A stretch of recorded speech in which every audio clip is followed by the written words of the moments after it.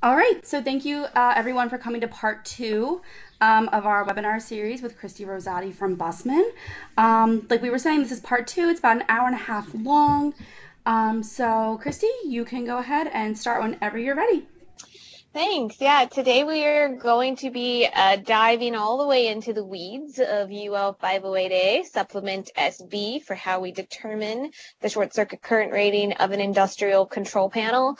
I'm going to do the same thing I did last week, where I'll send a copy of this presentation to Nicole, and she can send it out to all of you. So I'm not saying don't take furious notes if that's your style, but just know that you'll have a copy of this presentation at the end anyway, so you don't have to write everything down super quick.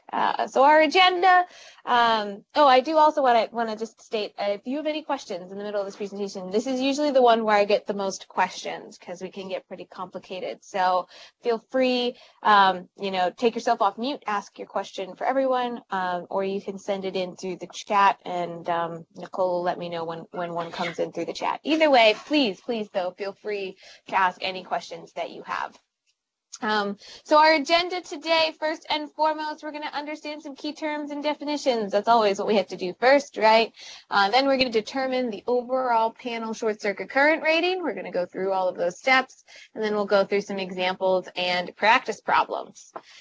So this is just a little review from last week, right? What is short circuit current rating? That's the prospective fault current, to which my assembly can be connected to without sustaining damage exceeding defined acceptable criteria. Those criteria are shock, fire, and projectile hazard. So that's what I'm trying to avoid with an adequate short circuit current rating. And with that, we'll start with some of my definitions. The first being the definition of an industrial control panel. So according to NEC Article 100, my definition of an industrial control panel is an assembly of two or more components, so it's got to be at least two components, that consists of power circuit components, control circuit components, or a combination of power and control circuits. So we will talk about what each of those circuits are in a moment, but it's really important to note the industrial control panel does not include the controlled equipment, right? So if it's not in the box, then it's not part of the panel. It has to be in the box to be considered part of the industrial control panel. This is probably one of the most important definitions that we learn, is the difference between the power circuit and the control circuit. And the reason it's so important is because SCCR applies to the power circuit, but it does not apply to the control circuit. So we get to ignore everything in the control circuit. So it's really important we can identify what's in a power circuit and what's in a control circuit before we can figure out what the short circuit current rating is. So my power circuit are conductors and components of my branch and feeder circuits. Now, we haven't defined branch and feeder circuits yet. That's on the next slide. But essentially what those are going to do is that's going to tell you that it's anything in between my supply and a load. So if it's between my supply and a load, an outside load, that's going to be a power circuit. A control circuit, that's electrical signals, inputs, outputs, things like that. A lot of times it's at a different voltage, but it doesn't necessarily have to be. And it's usually limited to 15 amps. Again, it could be more, but for the most part, smaller amounts of amps, and they're generally, just those electrical signals. Turn this contactor on or off, something like that. So it's really important, we can identify whether something is in the power circuit or the control circuit. I usually go through some of the weird examples here. The first one going to be, mentioning that, this doesn't actually mention voltage, right? This doesn't tell me that my power circuit's my 480 volt part of my circuit and the control circuit's the 24 volt DC or 120 volt, right? It just says, whether or not it's feeding the load is really what determines whether it's a power circuit. So if I have a receptacle on the outside of my panel that I can come in and I can plug, a machine to shine the floor into it, that means it's part of the power circuit, right? Even though maybe my main panel is at 480 volt and that receptacle is at 120, it doesn't matter as well. If it can feed a load, then it's part of my power circuit. I might also have, maybe some servo drives that feed an outside load that are at a different voltage. I might have, a 120 volt motor or something like that. still part of my power circuit, you know, if it's feeding that outside load. Another, you know, quirk of this power versus control circuit I always go to is a heater inside the circuit, right? So that's just, you know, this panel is going to go outside, and it's going to go outside somewhere in the northeast, and in the winter you're going to want to be able to make sure you can heat up the inside of that panel. Does that heater count as a load? Does you know, does what feed that count as a power circuit or as a control circuit? And that's actually still control. So if something is inside the enclosure and it controls the environment of the enclosure, it is control. So a heater that is still within the panel, that counts as control. A lot of people think sometimes that's power, but that one would be control. A fan, right on the inside the box there to cool it off, same thing, that's going to be control. And then if I have an AC unit, though, that hangs outside of the box, that counts as power because it's no longer in the panel. That counts as an outside load. I know it's a really, really weird distinction, but an AC unit hanging off the side of the panel is power, but a fan or a heater on the inside is control. I don't make the rules. I just tell you what they are. So those are a couple ones of the, you know, the weird ones there. I'm trying to think if there's anything else that, solenoids. Some people ask me about solenoids. Is solenoid power or control? And a solenoid is going to be control. And that's really just any sort of energizing of a coil, which is really what you're doing with a solenoid. But it'd be the same thing as what you were doing, you know, with a contactor. You energize a coil there to close it. And energizing a coil in order to operate something is going to count as control. So some of the exceptions you see over there where SCCR just doesn't apply to these types of devices. So these types of devices just simply don't have a short circuit current rating, and you can ignore them in your circuit. The big ones here, transformers, you know, they just don't have one. So even if you have a power transformer in there, it's not going to have an SCCR, and that's fine. It's not supposed to. And then any line filters, right? EMI, RFI line filters on the line or load side of your drives also don't have one. That's probably another one of the biggest ones I get questions on. If you have a cord and plug connected AC unit, that won't have an SCCR. And then finally, wiring ferrules. So wiring ferrules used to not actually really be in UL. It took them a while to add wiring ferrules into UL508A. Now they've said they're fine. They don't have an SCCR, provided that you just install them per manufacturer's instructions. So the ferrules themselves don't affect the SCCR. You can just pretend like they're regular old connectors at that point. So if anyone has any questions, again, feel free to ask. Now we'll get into the definition of a branch and a feeder circuit. So these are a little more obvious, right? My branch circuit is going to be conductors and components following the last overcurrent protective device before my load.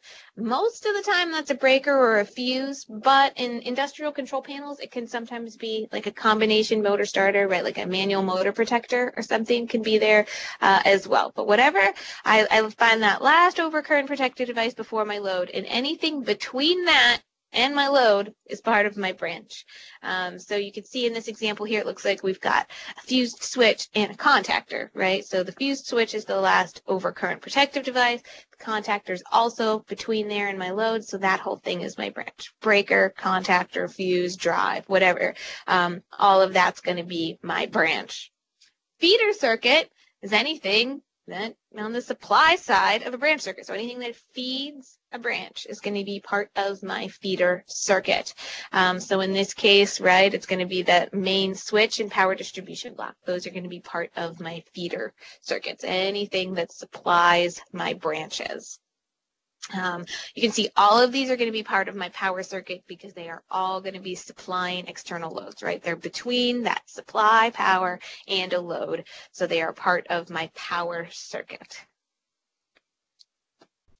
Whenever I have overcurrent protective devices in there, so this is where The UL508A and the NEC have a definition for a branch circuit overcurrent protective device that don't necessarily match what UL508A calls a branch, right? So UL508A says it's that last overcurrent protective device before my load, but the definition of a branch circuit overcurrent protective device is that it has sort of that full range of overcurrent protection. So it can go anywhere between its rated current and its interrupting rating. It's the top level of protection, and this can actually be used anywhere. So a branch circuit overcurrent protective device, and these are mostly going to be my class fuses and my UL489 breakers. These can be used anywhere. So they can be used in my feeder circuit or in my branch circuit. And I know it gets confusing because it's called this branch circuit overcurrent protective device. I don't know why they do this to us, but the branch circuit overcurrent protective device is that top of the level protection, and it can be used anywhere in both my feeders or my branches. So here are my acceptable branch overcurrent protective devices, right? When we talk about fuses, those are my UL248 fuses. Those are the fuses that have the word class in front of them. So class CC, class J, class, RK1, RK5, any of those branch circuit overcurrent protective devices. Most of the time in an industrial control panel, we're going to be dealing with a UL489 molded case circuit breaker, a UL1066 low voltage power breaker, insulated case breakers technically count as branch circuit overcurrent protective devices. We usually don't start using those until we're over 1200 amps. And if you're using something over 1200 amps, in your industrial control panel, you've got a very, very special application there anyway. So the vast majority of industrial control panels, we're talking class fuses and the UL489 molded case circuit breakers. And again, acceptable in my feeders or my branches, even though, so we're using the NEC definition of a branch here. And not the UL definition. So I always like to clarify that up front too. And that is just as far as the NEC is concerned, there's really two types of overcurrent protected devices, a branch overcurrent protected device and a supplementary overcurrent protected device. So the branch can be used anywhere. It's that top of the level protection. Supplementary is limited protection that should only be used in addition to branch circuit overcurrent protected devices. Really, for the most part, we should be limiting these to control circuits only. So that's my UL1077 supplemental protectors. Those are my midget fuses and my glass fuses. I want to make sure those are a much, much lower level of protection. And I want to limit those to my control circuits only if I want to be, properly apply these. So with that, I think my final set of definitions here is going to be a power transformer and a control transformer. So a power transformer is a transformer whose secondary supplies a load. It might also supply a combination of loads and the control circuit, right? If I have a receptacle on the outside of my panel that's 120 volts and that's a load, and I also have 120 volt control power, I'm not going to have two separate transformers, one that goes to the control and one that goes to the power. It's going to be the same and feeding both. But if it goes to a load at all, it could be a load plus the control, but if it goes to a load, it's going to be a power transformer. If it goes to control only, so no loads off of that transformer, then it is a control transformer. So it's really important we note, right, the power transformer, we include those in our panel short circuit current rating, right, because they're in that circuit path to a load, so they're part of my power circuit, so I have to include everything there. Control transformers, I don't. Right, so when I have a control transformer, the primary protection for that control transformer counts towards my short circuit current rating, but everything at the transformer and down, I get to ignore. So in this sample panel here, right, we have, a main circuit breaker to power distribution blocks, and you can see I have a couple branches, and then I have a supply to my control circuit, my control power transformer. So right, in this case, my branch circuits are going to be that last overcurrent protective device before my load. So you can see I've got my motor circuit protectors and a contactor, so it looks like I got some sort of starter here, and then I have a circuit breaker to soft start. So I take that last overcurrent protected device, so my motor circuit protectors and my circuit breakers here, and I can say those are going to be the starts of my branch, and anything in between that and my load is going to be part of my branch. My feeder circuit, right? Anything on the supply side of my branch circuit. So in this case, that'll be that molded case circuit breaker and the power distribution block. And then it's just really important that I remember that the primary protection for my control circuit counts. So once I get to that, if that is truly control all on the secondary there, I can ignore it, but I've even covered it up. But that primary protection, in this case, those fuses, will count towards my short circuit current rating. That's true if it is a transformer or a power supply. The primary protection for it counts towards my short circuit current rating. All right, so with that, we've gone through all of our definitions. Now we can go through the steps to determining my overall panel short circuit current rating. So how do I determine the short circuit current rating for a panel?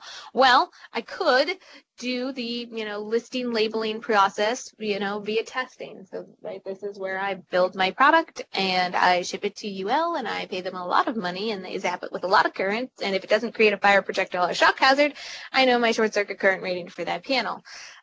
If I'm building the same thing over and over again, this makes sense, but with industrial control panels, I'm usually doing something custom each time, so that's not very practical. So we use a approved calculation method. As far as I know, in the United States, the only approved calculation method is UL508A, supplement SB.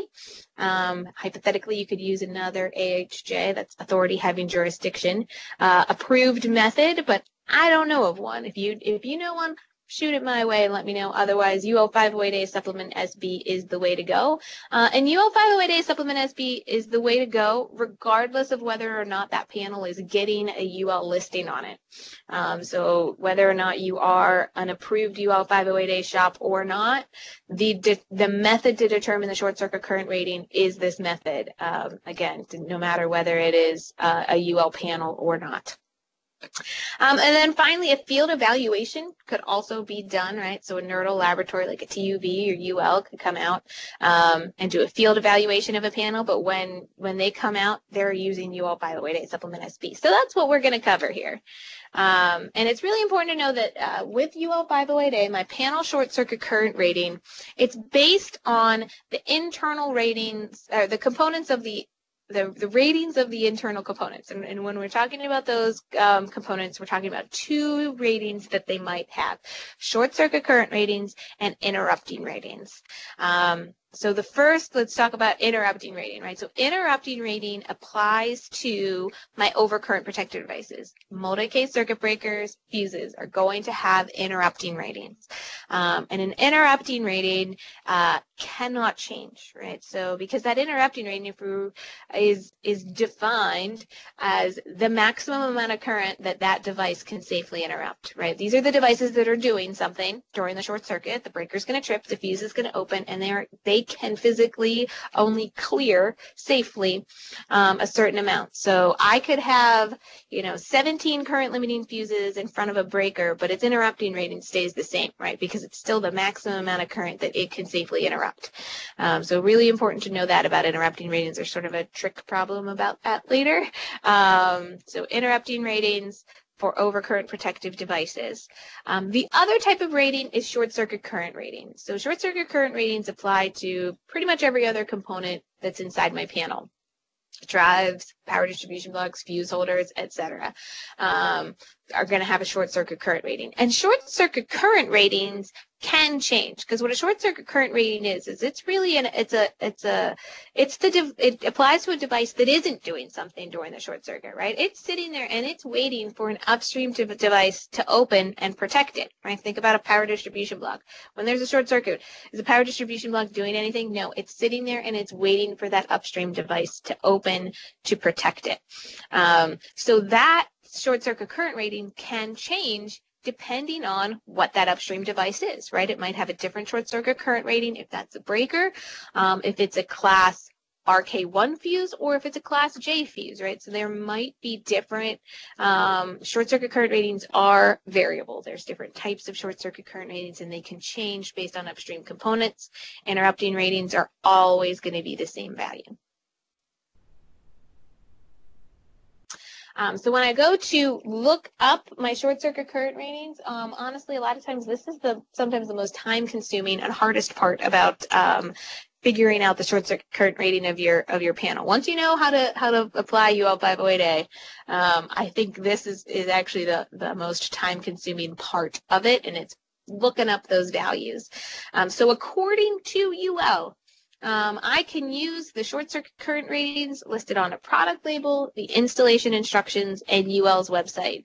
Admittedly, these are probably like the 3 worst places to try and look this up in an efficient manner. UL's website's like a mess trying to search for it. And a lot of times you don't have the product physically in front of you, with its installation instructions to look those up. What I use, what many of us use, is going to be the technical publications, catalog publications, and the manufacturer's websites. These are usually way, way, way easier ways to look up short circuit current ratings. The reason I show you this slide is that in the event that there is a conflict between the bottom row and the top row supersedes the bottom row. Now, there shouldn't be any conflicts, but with millions of SKUs out there, I'm sure there's a couple typos. And I just want to let you know that top level right there, those are all managed by UL. So those are the official ones. The ones below, again, should match and are usually a way, way easier method to look up this information, but is technically for information only, in the event of any sort of conflict.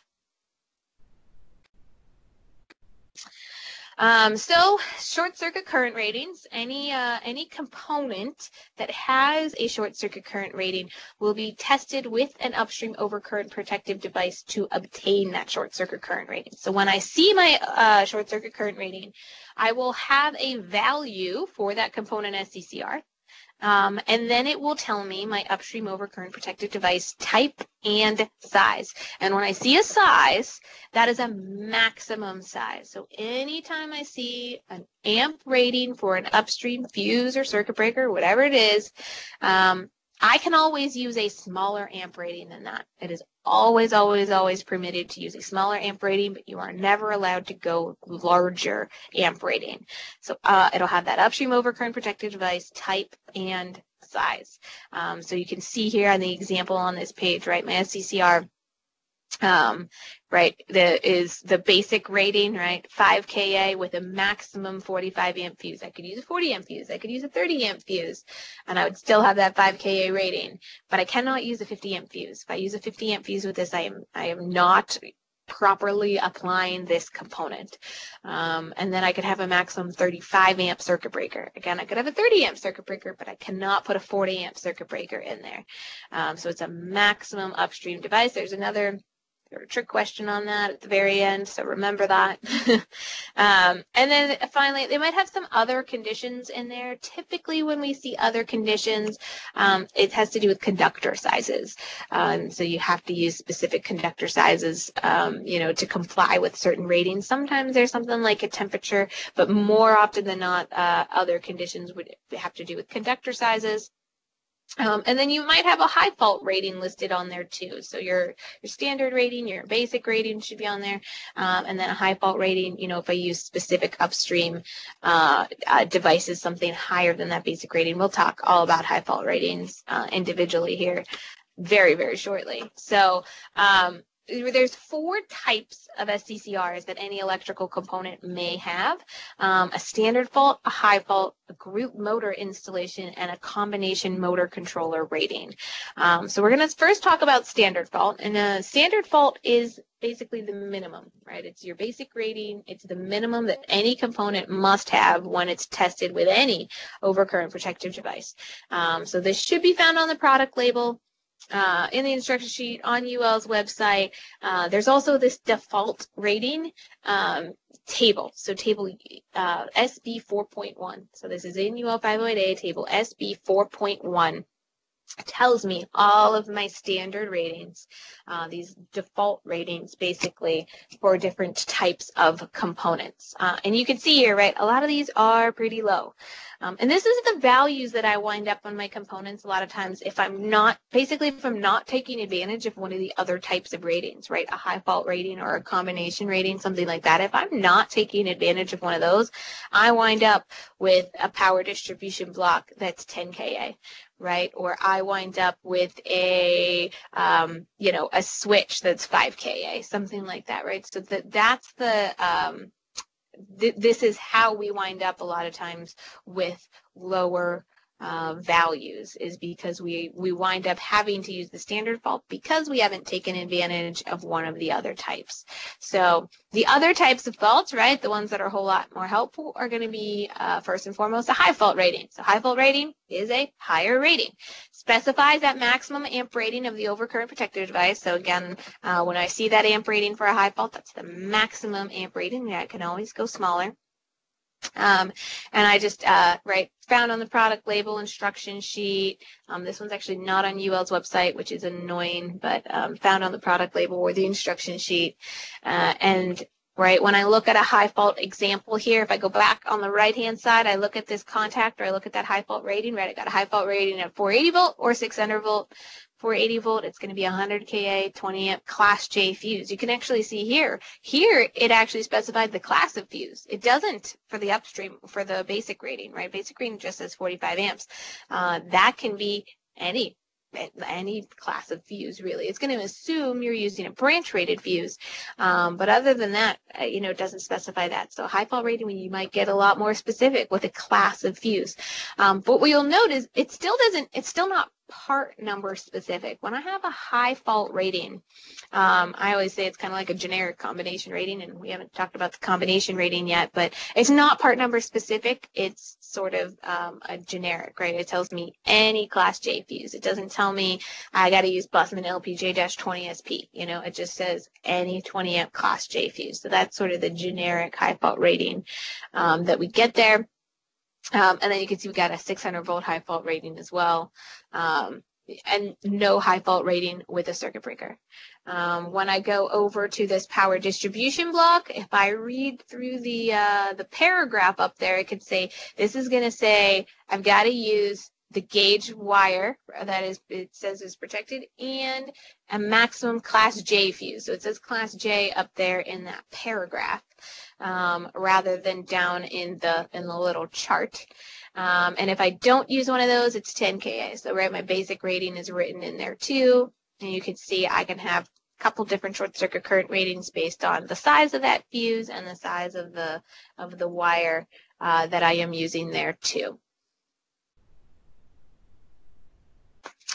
My next type of short circuit current rating is a group motor installation. So group motor is a specific way of designing your panel, and it's completely allowed by UL508A as long as you follow a couple rules. But it's when you have one overcurrent protector device, so one circuit breaker, one fuse, that feeds multiple motor controllers that each feed a motor load, right? So one circuit breaker, multiple controllers, each going to their own load. It's similar to a high fault rating in that it's probably going to be, a lot higher than the standard fault rating. But what you do here is, as opposed to if you used, you can imagine, right, the size of that circuit breaker when it has 4 of those motors attached to it, that's going to be a larger amp rated circuit breaker than if you had one for each branch. So it might be a little bit lower than what it would be if you had one for each branch. It's really just a matter of, group motor ratings, you're going to find a separate group motor short circuit current rating. So when you're looking up these values for short circuit current rating, and if you are installing something as a group motor, you just have to find that group motor rating. There are other requirements that you have to follow. You have to have overload protection on each of those, and you have to follow your tap rules. You're only supposed to have so many connected, so you just want to make sure you're following all of those. Those are sort of separate from SCCR, but very important for the proper installation of group motor. And then you'll see it like that. So when I look up my group motor installation here, you can see, right, it says for use in group motor application. So we're looking at some manual motor controllers for use in group motor application. You can see I have the value of that short circuit current rating. And then I also have a maximum upstream protective device amp rating, right? So this is telling me I can, my maximum size for that upstream fuse, maximum size for that upstream breaker. You know, in this particular example, that's a pretty large upstream maximum fuse and maximum circuit breaker, you know, for the size of the horsepower motors that we're connecting here. But sometimes that's going to limit how many you can add into a single circuit, right? Sometimes that value is not 600. Sometimes that value is 30 amps, right? So you can only connect so many before you might get some nuisance opening on there. But that's maximum upstream protective device along with that. You have straight ratings whenever you use something like this. And again, this is a component that has, you're going to have a component that's typically going to be overload protection only, and then you're probably going to have some sort of controller, right? Some on-off method in there in addition to that. And then that upstream fuse or circuit breaker. So that's group motor, again, totally allowed. And you can see here, right, this in particular gets 50 Ka. You can get pretty good ratings when you use a group motor application. They're out there and they exist. It's just really important we specifically look up the group motor application value because it would be different than what it is if you have one overcurrent protective device per load. So just use it properly. And then my final type of short circuit current rating is going to be a combination motor controller. So a combination motor controller is a specific combination of components in a branch circuit only that feeds a single motor load. So you'll never see a combination motor controller in a feeder. You won't see it controlling multiple motors, and it's a specific combination of components. So unlike a high fault rating, where I said it was kind of like a generic combination rating, this is part number specific, right? So when I look up a combination motor controller rating, it is part number X plus part number Y plus part number Z, right? No exclusions, no exceptions, no substitutions, right? It is this part number plus this part number plus this part number. And then when I get that short circuit current rating, that short circuit current rating applies to my combination of components. So I no longer say, well, this one, you know, the manual motor protector was a 50 Ka and the contactor was a 10 Ka, but now that I have the, you say this plus this plus this equals a short circuit current rating of 65 Ka or whatever it might be. So combination short circuit current rating basically means you get one SCCR for the combination of those components. And these are found on UL's website. Again, usually still easier to use sort of the manufacturer's publications to find this information as opposed to that website. So my combination rating here, right, this is my type EF combination motor controller. Probably familiar with this, probably very familiar with the Rockwell version of this. Looks very, very similar. You have your short circuit and your overload protection. One thing that's really important when we're applying a device like this, I do need this line side adapter. So you can see, you know, sort of on the line side of this component, you know, that, I don't know, it looks like 3 little tubes going into there. That's the line side adapter, and as far as I know, every manufacturer has a device like this, and it's really, really important we use that line side adapter if we're using this as a combination motor controller. If I don't have the combination, or if I don't have that line side adapter, I technically don't have short circuit protection. And you might say, well, how does that make any sense? What has to do with UL508A saying if I'm going to have short circuit protection, I have to have a specific amount of spacing between my phases, right? And it's distance over air and distance over surface. And without that line side adapter, that component does not meet those requirements. With the line side adapter, it does. So it's really, really important. And again, this is not just like an Eaton thing. I believe this is true all across manufacturers. I need that line side adapter on this combination motor controller to be considered to have short circuit protection. It is absolutely a hazard if I do not. So really, really important that we use that line side adapter. It's a very inexpensive part, but it really, really serves an important purpose. When we see here, right, with combination ratings, I no longer have a maximum upstream protective device specified, right? Because it's its own self-protected starter. So I don't have a maximum upstream device for me. Instead, I have a short circuit current rating at that voltage. Another thing you'll notice here is that voltage, when I go to a self-protected starter here, it's a slash rated voltage, right? It's that 480/277 volts. And I just want to take a moment to talk about slash ratings. What a slash rating is, what it means when we see it, and what it means for our panel. So when I have a slash rating and I look at it, what that means is that first number, right, 480 volt, that larger number, that represents the voltage of a three-phase fault that this can safely interrupt. Great. That second number, that's 277. That's the voltage of a fault that a single pole can safely interrupt.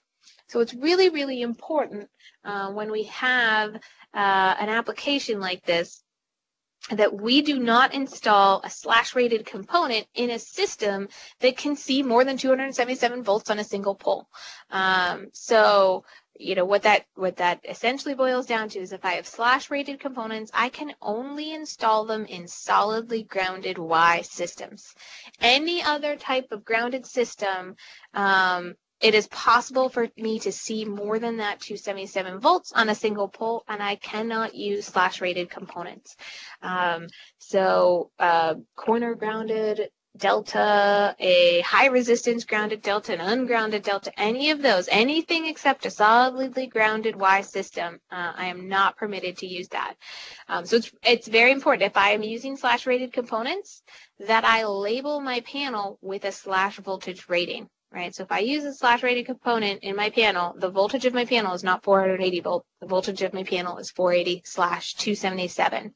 And I've seen people even mark on their drawings, you know, only install in a solidly grounded Y system. So really important we do that. And we see slash rated components in industrial control panels a good amount. And that is because so many of these components are European style, right? They're those IEC components. And what IEC components actually are is like, what is the voltage that they have in Europe, right? So a lot of IEC components are 400 volt straight rated. But they are not 400. They can't meet all of the requirements at 480 volt. So that's why we see above 400 volts, we start to get these slash ratings, right? It's still fully rated at 240 volts, but it's slash rated at 480/277. So we just really want to make sure if we use slash rated components, we mark our panel properly. We want those to go into only solidly grounded Y systems. If you need something to go into another type of system, you've either got to use fully rated components, or see if there's a way that you can, you can get really tricky sort of here and try and turn these slash rated components into straight rated, but it's usually way easier to use the straight rated component in the first place. So just be very, very aware of that when you're using slash rated components. Now, the good news is, right, the majority of systems in the United States are solidly grounded Y, so you can use slash rated components on them. But the ones that aren't, like let's say 20 to 15% of systems that are not solidly grounded Y, are industrial applications. So they're your automotives, they're your, sawmills and things like that. So, which is a lot of times where our machines are going into. So we just be very, very aware of that slash rating. So, all right, we are finally done with some definitions and terms and all of the types of my short circuit current ratings, and I actually get to calculate the overall panel short circuit current rating. So halfway through the presentation, we can finally do this. So to determine the short circuit current rating of my whole panel short circuit current rating, I got 4 steps. Step 1 is to determine the SCCR of each branch circuit. Step 2, determine the SCCR for each feeder component. Step 3, identify all of my interrupting ratings inside this panel. And step 4, pick the lowest value from steps 1 through 3, and that is the panel short circuit current rating. So we'll go through each of these steps individually. Really important. Step 1 is by far the most complicated. We will spend the most time easily on step 1 here. There's 2 parts to it. So we want to determine the short circuit current rating for each branch circuit. First, we identify all of my component short circuit current ratings of each branch device. And then B, I determine if my branch component SCCR can be raised using feeder components. We'll talk about exactly what that means. But first and foremost, right, the SCCR of each of my individual power circuit components. So what short circuit current ratings can I use for these power circuit components? Well, I can use whatever's marked on the instructions, right? I'm always allowed to use that. I'm allowed to use that rating that was in that table, SB 4.1, that default rating, that basic rating. I can always use that one. I probably don't really want to use either of those two because they're going to be probably around the 5 or 10 kA, but I am always permitted to use them. I can use the high fault rating, right? So as long as I'm using it with the specified, upstream overcurrent protected device, I can go ahead and I can use that high fault rating. And then there are actually some allowable substitutions when I'm using a high fault rating. So unlike that combination motor controller rating where I said like it is part number specific, no substitutions, exclusions allowed, there are a couple times where you're allowed to substitute for a high fault rating. And the first one, really what these all boil down to is I can use an equivalent or better current limiting device than what is specified. So exception number 1 tells me that I can use a fuse with equal to or less than peak let through current, and I can substitute that for the one that's specified. So here you can see, this is sort of my degrees of current limitation, right? An RK5 is the least current limiting, RK1 more current limiting than that, J more current limiting than that. The cube fuse, if you're aware of the Bussmann cube fuse, that's equivalent to the J. So those are substitutable. And then a class CC fuse is the most current limiting at all. So one of the most common uses of this exception is that you have a device that's less than 30 amps and it's specified with a class J fuse. Well, I could use a class CC fuse because that peak let through current is going to be lower, and a class CC fuse is smaller and less expensive and easier to put in a finger safe holder. So I use a class CC fuse instead. So I am allowed to substitute a more current limiting fuse for the one that is specified. I'm always permitted to do that with a high fault rating. Now, the really important thing to do that is this is allowed with a high fault rating. So I can tell it's a high fault rating if it tells me use anything of the, a max amp of this class of fuse. If it gives me a part number of fuse, and a lot of drives are specified with a part number of fuse, right? It doesn't just say use a class J fuse in front of this drive. It says use this specific Bussmann DFJ fuse. If it gives you a part number, that is a combination rating. So when you see a part number specified, you cannot use this substitution, right? Because you might say, oh, I would love to use, this drive is specified with a class T fuses. I don't like class T fuses. Class J fuses are equally current limiting. Let me use a class J fuse instead. But if it told you a specific part number of a class T fuse, you got to use that specific class T fuse. So just it's the one time you just want to be careful using this exception.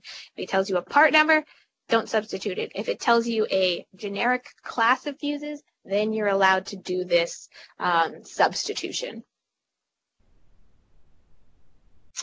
The next is, and we'll really show you this example, but if my protection is being provided in the field, which this is really an example where maybe I have an outside safety switch feeding me, and then I'm allowed to, if I use a specific marking, then I'm allowed to do that. And I will show you an example of this sort of at the end of this presentation. So I'm just going to kind of skip it for now. The next one is I can use a more current limiting breaker. Right? So I can use a listed current limiting breaker with equal or less than peak let through and I squared T substituted for my specified breaker, provided that the specified breaker is current limiting. So I can replace a breaker with a more current limiting breaker. Same exact sort of concept as the fuses, right? So I got to look up my let through charts, make sure they are, but if they're both marked current limiting, then I can substitute the more current limiting breaker for the one specified. And then finally, I can use a current limiting fuse and replace any non-current limiting over current protected device. So if I had a non-current limiting breaker specified with something, I could put the fuse in there and keep the high fault rating it had. Now, most of the time, a component is going to have a separate rating with a fuse versus what it had with the breaker, but if in the event that it did not, it only had a rating with the breaker, you could substitute that fuse and keep the high fault rating. So really all of these exceptions are telling you could use a better device, better using more current limiting device than what was originally specified and still keep that high fault rating. That's what all of these exceptions basically boil down to. So that's step 1A, identify my short circuit current ratings. I find out what all those short circuit current ratings are. Step B, this is by far the most complicated. This is what we're going to spend probably the most time on of all of these steps, to determine if my branch component short circuit current rating can be raised using feeder components. So what does that mean? What type of feeder components can I use? Well, I can use a power transformer. I can use a current limiting circuit breaker, I can use a current limiting fuse, or I could use a current limiting breaker or fuse supplied in the field with specific markings, which we will review individually. So let's talk first about a power transformer. So in this example, right, I have a power transformer feeding my branch, so in front of my branch into that. And this transformer could be changing my voltage, right? So this could be an example where I had, one load that's 120 volts where everything else is 480 volts, or this could be an example where I'm just really, really trying to help myself out, and this is a 480 to 480 volt transformer. Either way. But what I do when I have this transformer is I look up my transformer on table SB 4.3 or SB 4.4. One of those is three-phase transformer, one's a single-phase transformer. So depending on which one I have, I look up that transformer on that chart, and it will tell me what its secondary short circuit current is, right? So any transformer is basically just a hunk of impedance, and there is only so much current that can possibly get through there. You can have an infinite amount of current on the primary, and only so much current can get through to the secondary. So I find out what that value is, and if that value of that short circuit current rating is lower than all of my component ratings downstream, that branch interrupting rating or component SCCR, if it's lower than that, then the short circuit current rating for this whole branch becomes the interrupting rating of my primary protection for this transformer. So we'll do an example because it can, that's a lot of words here. So, right, what we're looking at, we have a single phase 3 kVA transformer with a 120 volt secondary. Single phase transformer, that's table SB 4.3. If it were a three-phase transformer, I would go to SB 4.4, but it's a single-phase transformer, so SB 4.3, single-phase transformer, and I look up a 3 kVA transformer with a 120 volt secondary. All right, 3 kVA transformer, 120 volt secondary tells me that my short circuit current, my available short circuit current through there is 1200 amps. So if 1200 amps is lower than my downstream components interrupting ratings, short circuit current ratings, in this case it is, right, because I've got 10 Ka and 5 Ka, and last time I checked 1.2 is less than 10 and 5, then the short circuit current rating for this whole branch gets to be the interrupting rating of the primary protection for this transformer.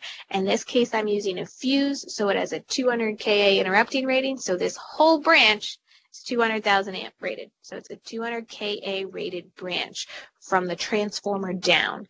Now, really important to note, if this is the case, it doesn't automatically mean that everything is 200 Ka. It only means that if I'm using a 200 Ka interrupting rating fuse, right? If I have a 10 Ka breaker protecting that transformer, everything's 10 Ka. Right, so you don't automatically make it 200, you make it the interrupting rating of whatever is protecting that transformer. So I'm going to, take a moment here. I don't do another example of this in this presentation or even tomorrow in the part 3 of the presentation. So I really want to make sure this makes sense before I move on. So if anyone has a question, send it through the chat or just ask it out loud. I really want to pause and make sure this makes sense. Just because we're not going to review it again. It's all about that short circuit current being less than my downstream ratings, and then I can steal that interrupting rating for the primary protection as the SCCR, the whole branch. I'm going to give it, in case you're typing, give you a minute.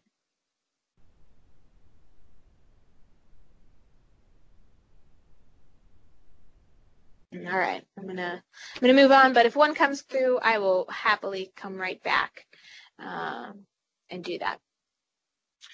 So the next thing we're going to talk about, right, so we talked about a power transformer being able to help me out, but I can also use a current limiting circuit breaker or a current limiting fuse. So I just want to show you a little demonstration about why current limitation, can basically help me out here. What does current limiting really mean? And so we've got this cable whip test that is a really, really good visualization of current limitation. So this is a 480 volt circuit. And I've got 90 feet of 2-aught conductor. 2-aught conductor you're probably all familiar with, right? But it's about the diameter of a quarter or so. And it's not particularly flexible, but it's got a little bit of bend to it. My fault current is 26,000 RMS, symmetrical fault current. And what I'm going to do is I've got a 1-cycle opening non-current limiting device. So that's basically a breaker, right? 1-cycle opening non-current limiting. That's most breakers that way. And we're just going to see what happens to this cable.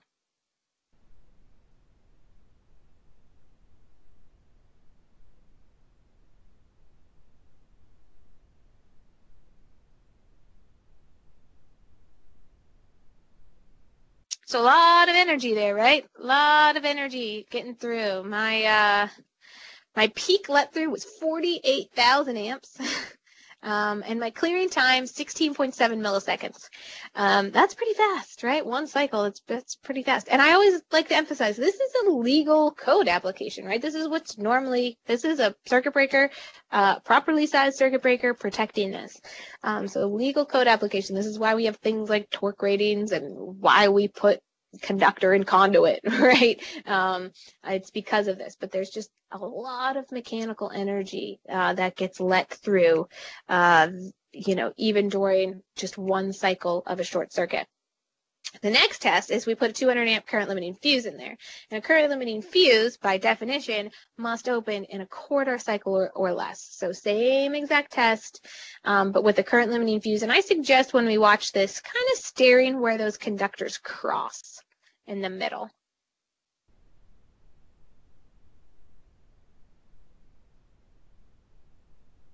Did everybody see that?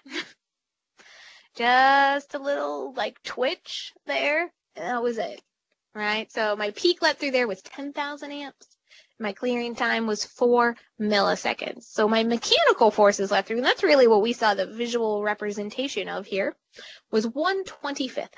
The amount of mechanical forces that were let through, and my thermal energy let through was 1/123rd. That's a factor of I squared T, so that's why it's such a weird number there.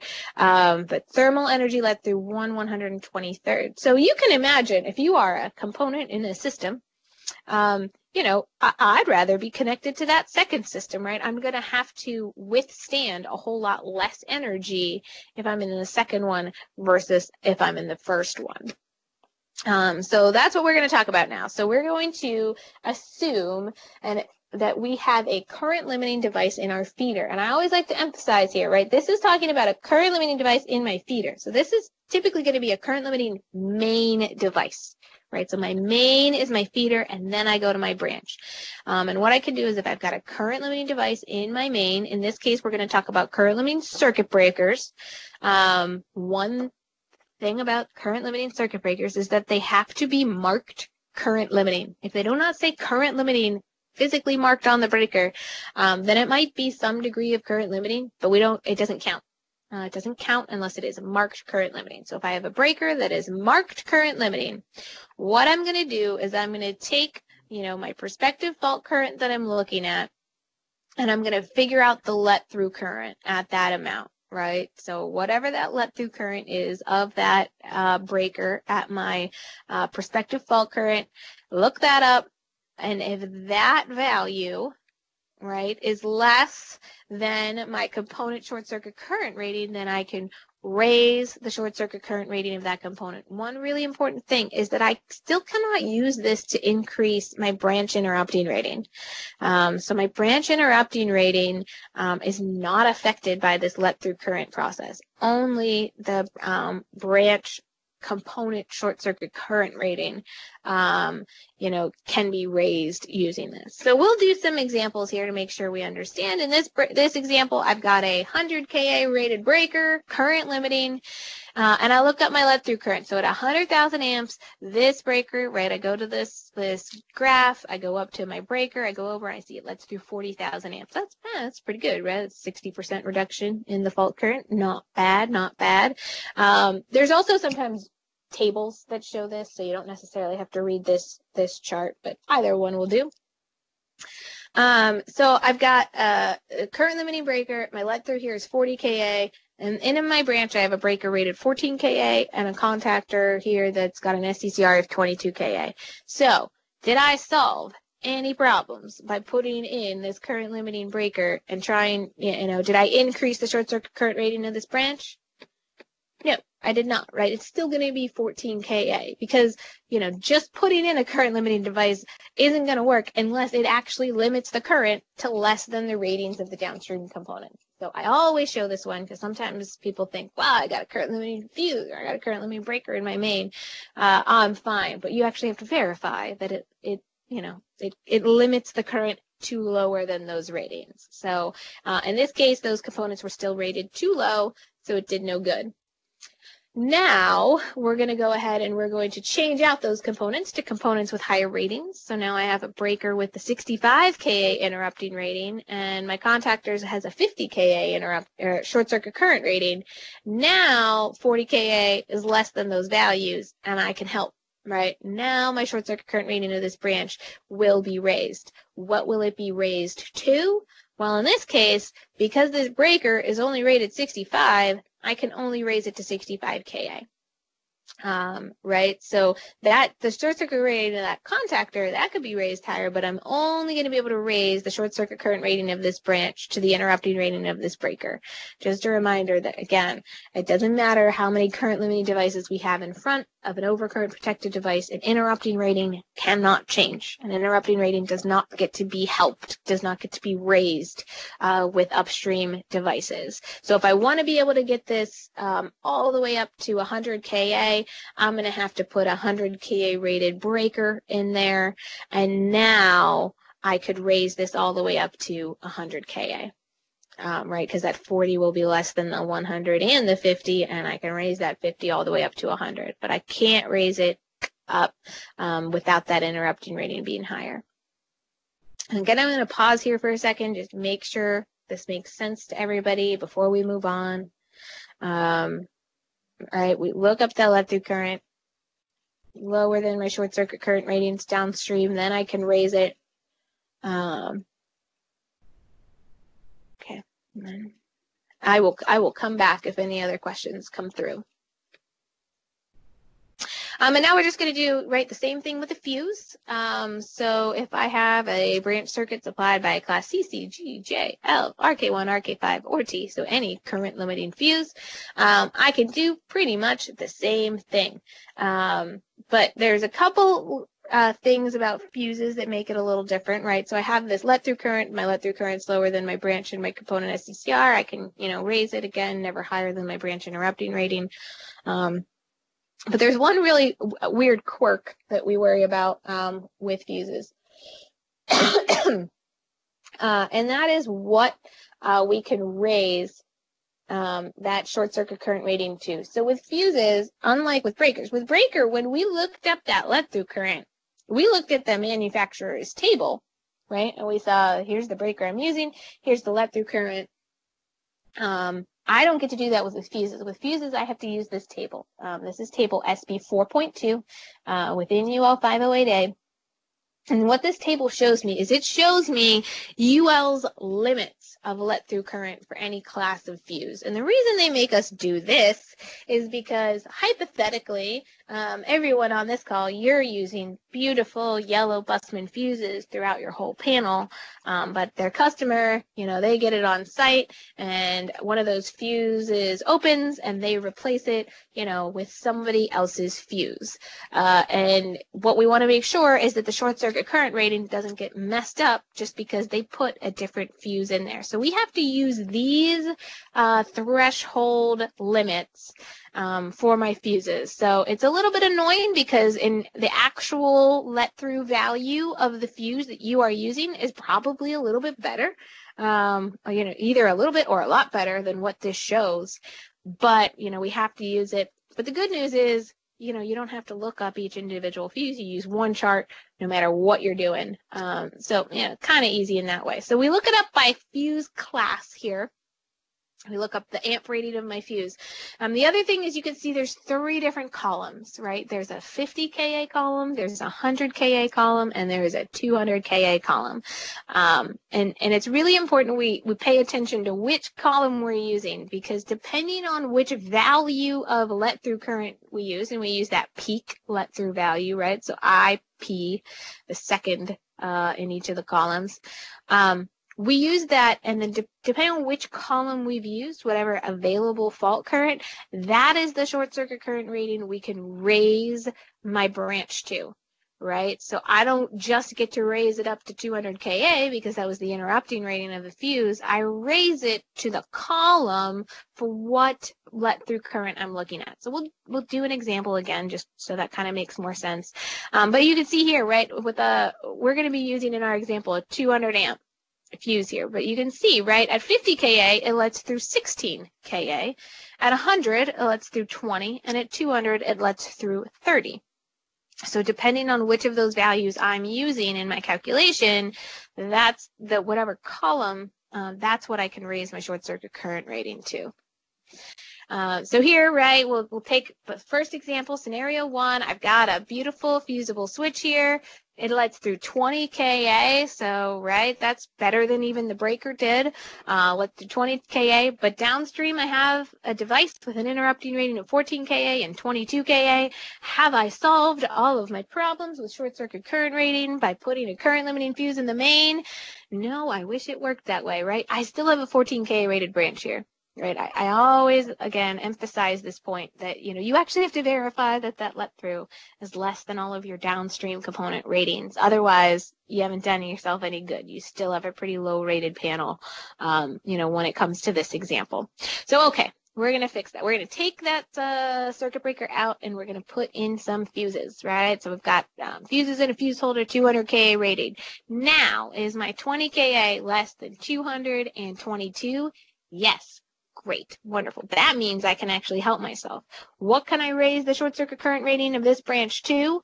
Well, I can raise it to whichever column I got that 20 Ka from. So that 20 Ka, that is what it lets through when there's 100 Ka available fault current. So I can raise this branch to 100 Ka. I don't raise it to 200, I don't raise it to 300, I raise it to 100 because that is what that 20 Ka let through was based upon. Now, hypothetically, could I get it up to 200 Ka? Well, at 200 Ka, my peak let through was 30,000 amps. So if my peak let through was 30,000 amps, that wouldn't do it, right? Because 30,000 would be greater than the rating of that contactor. So 100 Ka is the maximum I'm going to be able to raise this to at all. If hypothetically, I wanted to raise it to, if we lived in a world where 100,000 amps was not enough and we wanted to get it to 200, I don't know what world that is, but hypothetically in that world, where we really, really wanted it to be 200, right, then we have to base it on that 30 Ka let-through, right? So you can see, so the let-through changed to 30 Ka because that 30 Ka is what it is at 200, and I'm going to have to replace that that contactor, that component, to something with a short circuit current rating of greater than or equal to 30 Ka. So now, right, now I can raise this to 200 Ka. Again, this is, very infrequently are we in a world where 100 Ka is not going to be enough. but these are I just always like to emphasize, this is a step you would have to take to get it to 200 KA. You probably run into this scenario more often when it's 50 to 100 column, right? Maybe you're trying to get something to 65 KA. You'll notice there's no 65 KA column. That's also really annoying. There's no interpolation allowed between the columns. So you have to use either 50, 100, or 200. So if you're trying to get maybe a 65 KA rated panel, you've got to get it up to that 100 KA rating. You'd follow sort of the same. You have to make sure you're using the let through for whatever your goal is. I'm going to pause here again and just make sure nobody has any questions. I know this can get confusing. I just want to make sure it makes sense. Again, you'll get a copy of this presentation too.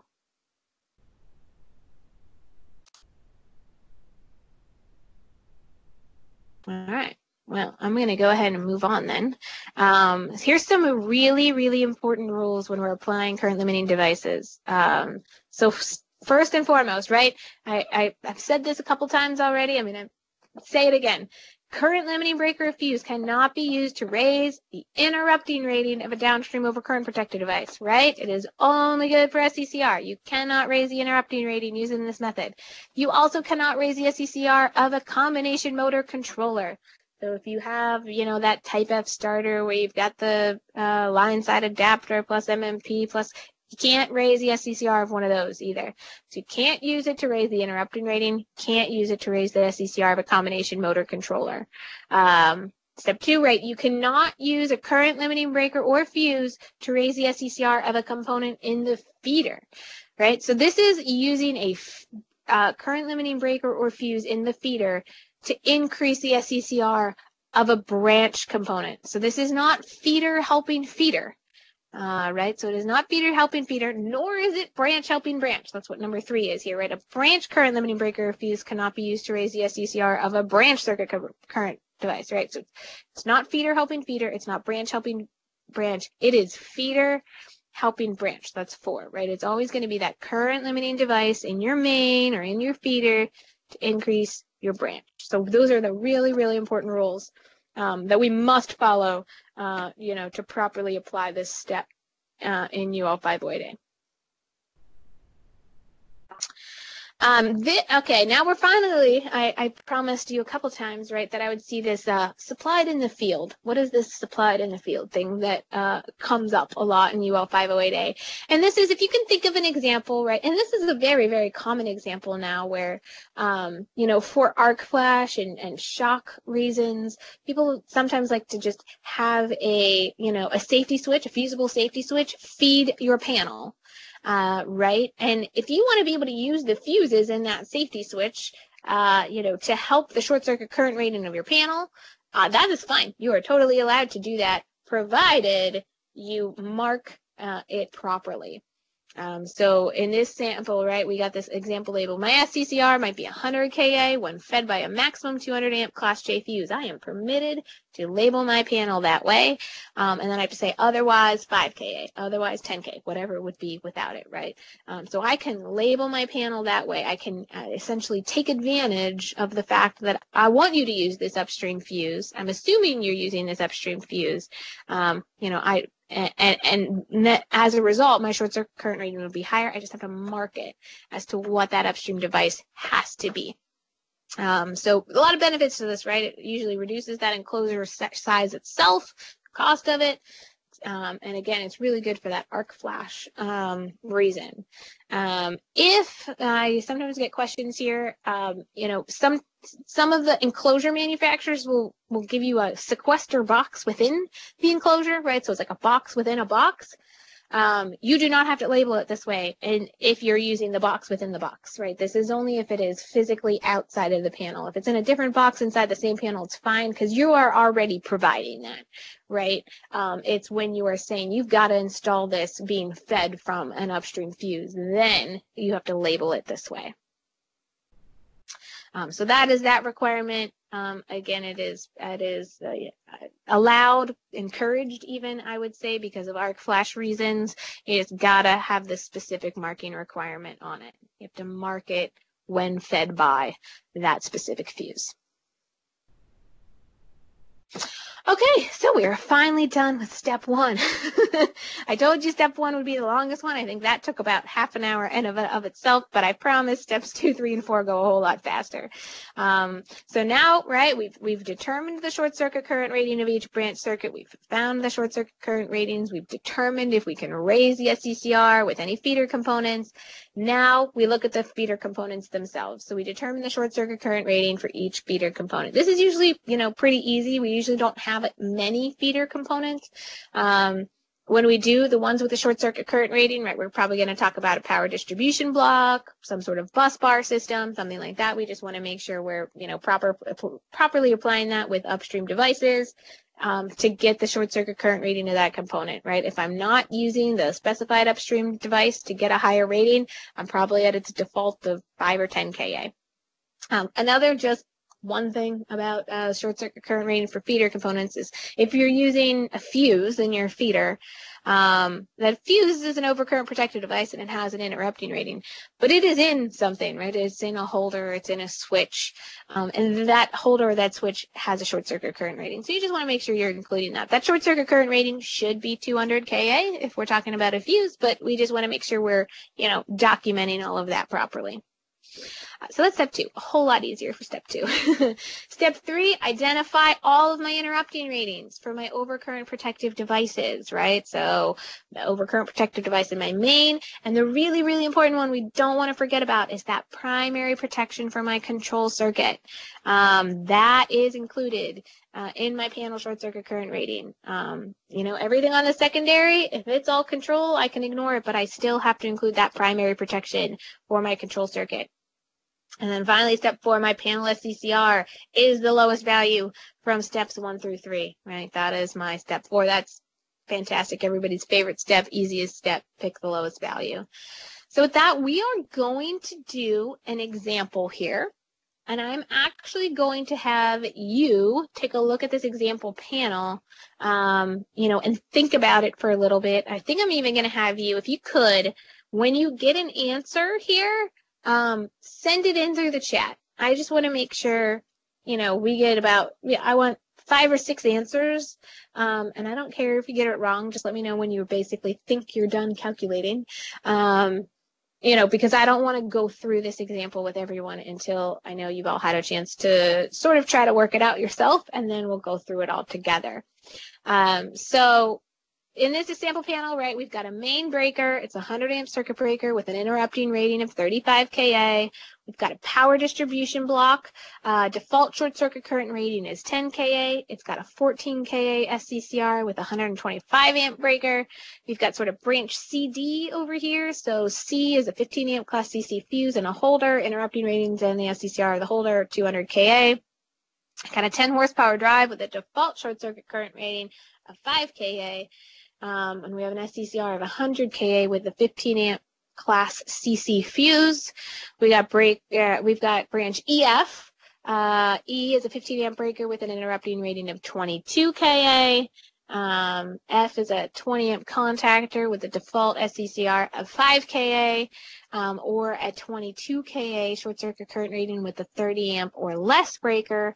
And then the primary protection for this control power transformer is a 2-pole 6 amp miniature breaker with an interrupting rating of 10 kA.